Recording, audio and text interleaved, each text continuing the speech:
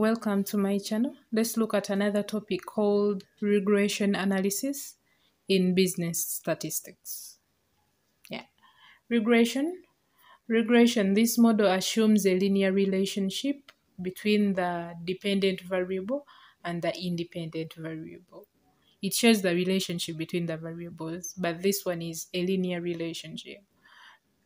Regression is mainly about the line. So it shows a linear relationship between the dependent variables and the independent variables.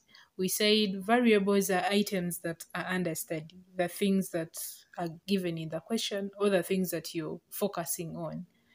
Variables are the items under study, and these can be sales, advertising expenditure, output, cost of production, attendance, performance, etc. Age, anything that is under study or anything that changes with time and space, it is a variable.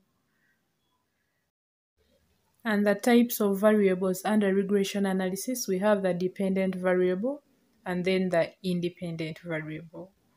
The dependent variable, it is that variable that is dependent on the independent variable. It is influenced by the independent variable.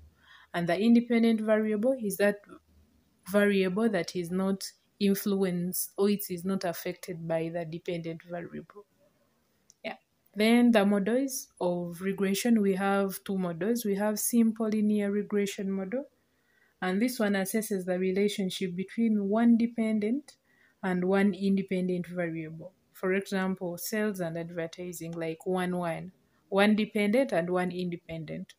And then the multilinear regression model, it assesses the relationship between one independent variable and several dependent variables. That is multi-regression, one independent and several dependent. For simple, it is one independent and one dependent.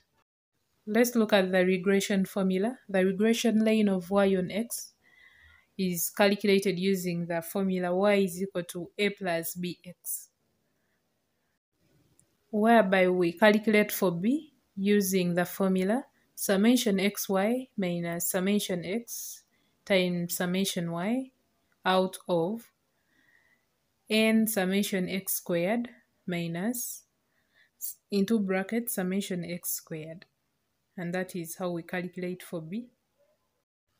And we calculate for a using the formula y bar minus bx bar.